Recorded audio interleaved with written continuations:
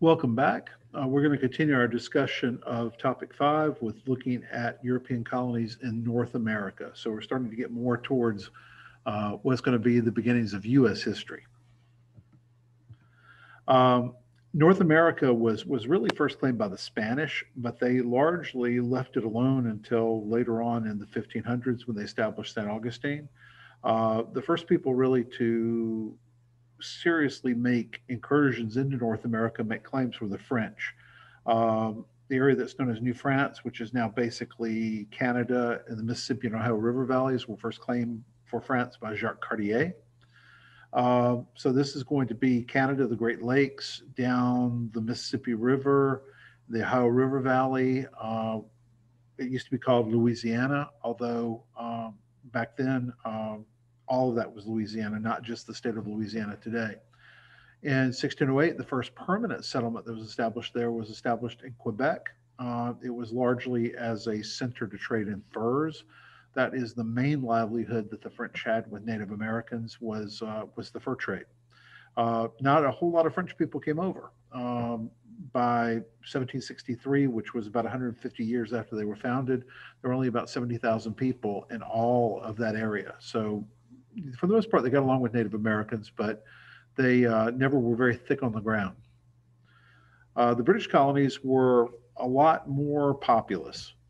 They settled down the east coast of North America from what's now Maine all the way down to Georgia.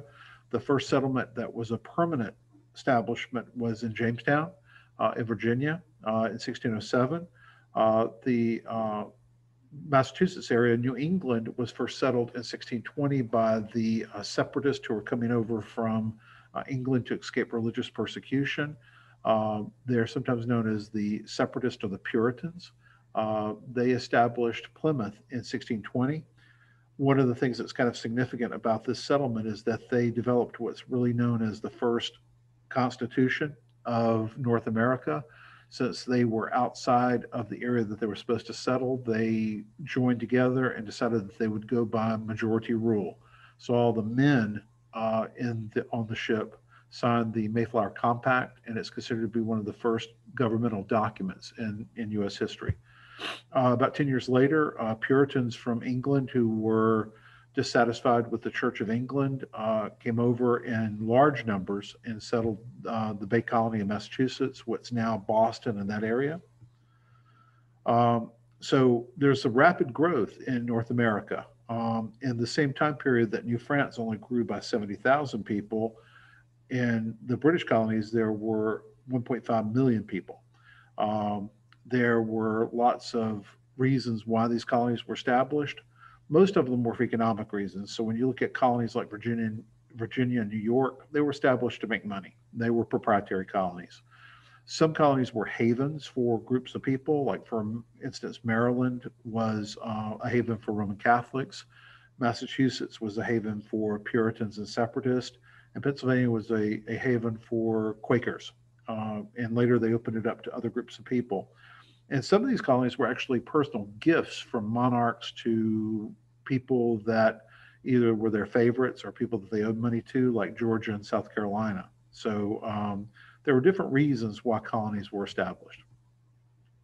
There were three distinct regions in the British colonies, starting in the north, the New England area with Massachusetts, Connecticut, New Hampshire, Rhode Island. Then you had the middle colonies, New York, Delaware, Pennsylvania. Uh, Mainly, they were grain growing areas, but they also were involved with commerce because one of the largest cities in the colonies, two of the largest cities, Philadelphia and New York City, were there. With New England, they primarily were relying on timber, shipbuilding, fishing. Boston was going to be the main city there. And in the southern colonies, plantation agriculture, largely tobacco, rice, indigo. And the only really large city that you had in the southern colonies was Charleston in South Carolina. Also, too, because of labor issues, they needed people to come over. Initially, they used indentured servants who were white people coming from Europe to come over and work and pay off their transportation over. but there weren't enough of them coming over, and there were some also issues with people once they finished their indenture wanting more than what the landowners and the powers that be wanted to give them. So they began to import African slaves. Um, that's later going to cause a problem in U.S. history. As far as government was concerned, every colony had a governor. Sometimes they were appointed by the king, sometimes they were appointed by the proprietors. There were actually a couple that were self governing. But you had the governor and his council, and then you had the local colonial assembly, which was made up of the local landowners. So, there was a fairly large number of people who could actually vote in the colonies. If you were a male and you were a landowner, you pretty much could vote. Um, the colonies were also a part of the larger struggle between European powers. Spain, France, and Britain, and to a certain degree the Dutch, were duking it out to see who would basically become the global power. There was no guarantee there would be any one group. Um, so you had a race for colonies in the Americas, and that race for colonies and that competition led to conflicts. So by the time of the early part of the 18th century, Spain controlled Florida and Texas. France controlled Canada. England controlled the eastern seaboard of the Americas. The Netherlands controlled the Hudson River Valley, or at least until like the 1660s before the English took over. And then the Caribbean, you had English, French, and Dutch colonies in former Spanish territory.